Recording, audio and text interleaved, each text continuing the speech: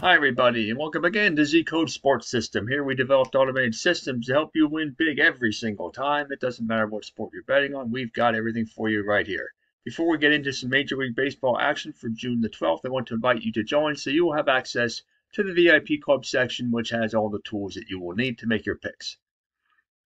So, as we are 2 months into the Major League Baseball season, divisional races are actually starting to heat up pretty nicely, and playoff implications for every game are that much more important because we are only about a month now away from the All-Star break. So let's take a look at some of the games for this weekend. Scroll down here. Now there's a full slate of games. We're going to take a look at 5 of them. So there's quite a few games that we will not look at. Actually, we're going to look at 6 of the games. First one is the Chicago Cubs and the New York Yankees. Here's a game with two teams heading in the opposite direction. You see the Cubs are ice cold down, losers of their last 3 and 4 out of their last 6. While the Yankees are burning hot, and they have won 5 out of their last 6 games. You can see that the Cubs have been involved in games over the line 3 out of their last 4, and the Yankees over the line in 5 out of their last 6. The score prediction has the Yankees by a 10-3 score with 66% level of confidence. If you take a look at the power ranking indicator, you will notice that the Yankees here are at plus 21, and the Cubs have dipped dramatically from plus 20. Just a little less than a week ago, down to plus 7. If you take a look at the volatility oscillator, how consistent are the teams performing with regard to their favorite underdog status, you can see that the Yankees much more consistent at plus 19, generally in an upward direction. In fact, that's the highest they've been all year, while the Cubs are at minus 1, and they have been pretty much not consistent at all year with that respect. So take that with a grain of salt before you make your pick. I do like the Yankees this game by several runs. I don't think it'll even be very close. Not a competitive game at all, and I think it will be high scoring. So let's go over the line. Next game I want to take a look at as we scroll down through a large list of games for Sunday. We keep going down. See, there's a lot of games. Here we go. Tampa Bay Rays and the Minnesota Twins. In this game, the Twins come in average down. They have won 3 and lost 3 over their last 6. You can see right here, as soon as I can get this up. There we go. 3 and 3 over their last 6, alternating wins and losses. And the Rays are burning hot. They have won their last 3 and 4 out of their last 6. Jeffrey Springs is scheduled to pitch for the Rays, while Cole Sands is set to pitch for the Twins. See, Springs is 2-2 with the 1.62 ERA and is very good on the pitcher profit oscillator, so he's a solid bet at plus $206, while Sands is 0-2 with an 8.49 ERA and a very poor bet at minus $100. If you take a look at the over-under, you can see the Twins have been involved in high-scoring games in each of the last 6 going over the line, while the Rays are 3 over 3 under over their last 6. The power rankings indicator shows Tampa on a very high upward trend from plus 12 all the way up to plus 26 just over the last 4 days, while the Twins also on the increase from plus 6 up to plus 15.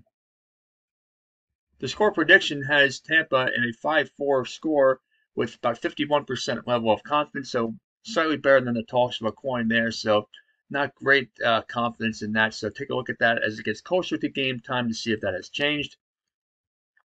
If you look at the volatility oscillator, you can see here that both teams are pretty consistent with regards to their favorite underdog status, although the Twins have been up and down over the last couple of weeks with that regard. They were up as high as plus 17, now they're at plus 15, so a little bit more unstable as of late.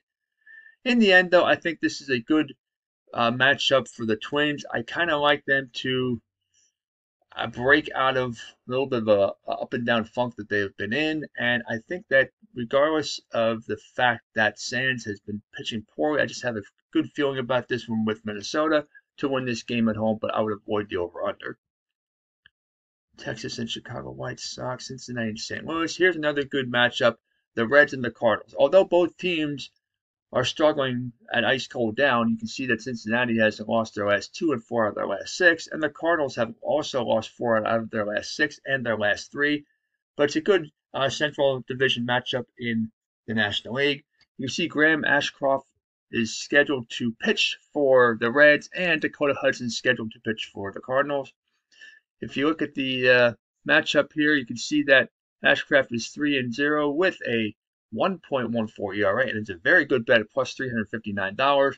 While Dakota Hudson's also a solid bet at plus $69, and he is 4-2 with a 2.76 ERA. With the over-under, you can see that the Cardinals have been over in just 1 out of the last 4, and the Reds involved in games over the line in 4 out of their last 6. The score prediction has the Cardinals by a nice 7-2 margin with about 50% level of confidence. The power ranking indicator sees that, look at this, Reds were plus 24 just 2 days ago, boom, down to plus 4 now, and the Cardinals have increased slightly from plus 15 to plus 17. How consistent have the two teams been with regards to their favorite underdog status? You can see that the Cardinals are at plus 13 and the Reds are at plus 11. Cardinals have been on pretty much a nice upward trend most of the season, but you can see the Reds, they are up and down as of May the 10th, so like a month ago, almost exactly a month ago. Actually, it is a month ago to the day. They were at plus 14, and they are now down to plus 11. So they've been very unstable as of late, so take that into consideration. I think that this is going to be a good game for the Reds to win on the road. I'd say by a couple runs, but I would avoid the over-under bet. The game of the weekend, I believe, is the Dodgers and the Giants. This whole series is going to be a great one. A battle of two teams in the NL West. The Dodgers come in burning hot, winners of their last 2, 3-3 over their last 6, and the Giants are average down, alternating wins and losses over their last 6. If you look at the over-under, Dodgers over the line in 3 out of their last 6 games, and that's the same as with the Giants. The score prediction has the Dodgers by an 8-4 score with about 53% level of confidence. In the power ranking indicator, you can see the Dodgers have been back on an upward trend. You can see that they were up as high as plus 28 just at the end of last month. You can see they have been up and down a lot as of lately. They're back up to plus 19, while the Giants are sitting at plus 12. If you look at the volatility oscillator, the stability of the two teams, Dodgers much more so than the Giants. Dodgers at plus 14. The Giants were as high as plus 9 just about 3 weeks ago. Now they're at plus 3, so take that with a grain of salt. They have not been performing consistently with regard to their favorite underdog status. Because of that, I really do like the Dodgers to win on the road. And I think this will be a high-scoring game, so go over the line. Red Sox and the Mariners. Red Sox come into the action burning hot down. You can see that they have won 5 out of their last 6 games. They are coming off of a loss, but 5-1 over their last 6. And the Mariners are average up. They have won 4 out of their last 6 games. The pitching matchup, we do not know the scheduled pitcher for Seattle, but Garrett Whitlock is scheduled to go for the Red Sox. He is a solid 2-1 with a 3.51 ERA, and his profit number, not good, minus $68, so he has not been a very solid bet. In fact, he's been a slightly poor bet as far as that goes. If you look at the score predictor, you can see that the Red Sox are given a 6-5 edge with a nice level of confidence of 78%. On the power ranking indicator, Boston has been steady at plus 29 over the last few days, while Seattle has been up and down. They were at plus 24. They dropped to plus 13, went back up to plus 23, and back down to plus 18. That's just all over the last 6 days. So you can see they have been very inconsistent as of late. The volatility oscillator, the stability factor, you can kind of see the same thing here. Both teams not very consistent lately. See, Seattle was at plus 14 on May 23rd. They are down to plus 10. The Red Sox were as high as plus 6 on April 28th, and they have been down, and they have never regained to that point. They're at plus 4 right now. So take the favorite underdog status and kind of throw it out the window on this one. I think I like the Red Sox to win this one on the road, but I think it will be a lower scoring game, so go under the line. We got the Rockies and the Padres. The last one we want to look at now is the Mets and the Dodgers.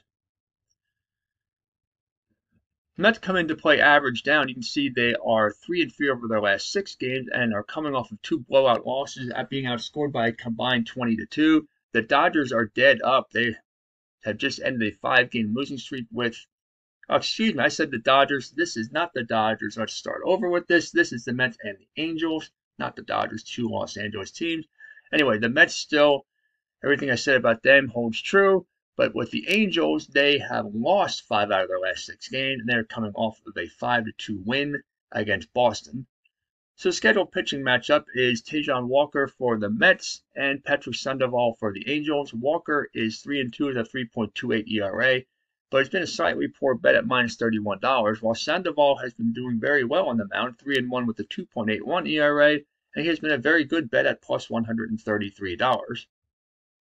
If you take a look at the power ranking indicator, you can see that the Mets were at plus 25. They dipped over the last couple of days down to plus 14. While the Angels have been very low for like the last couple weeks now since they started playing poorly, and they're just at plus 2. If you want to look at the stability factor, not a surprise that the Angels have been not very stable, only at plus 4, while the Mets are at plus 9.